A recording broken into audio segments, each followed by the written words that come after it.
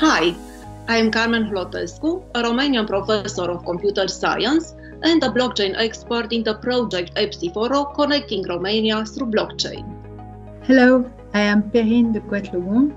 I work within the University of Lille on blockchain and open education. Hello, my name is Panoutsopoulou and I am a delivery manager at GRNET Greek Research and Technology Network.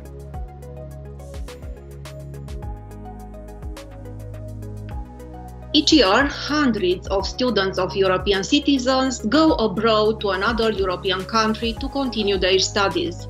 In order to simplify this process behind issuing and verifying the credibility of all these Bachelor, Master and PhD verified credentials, 3 countries came together and joined their national projects.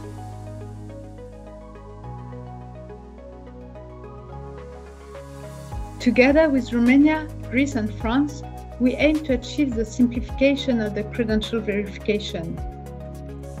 Thanks to the EBSI use cases regarding self-sovereign identity and diploma management, we are able to make it in a cross-border scenario.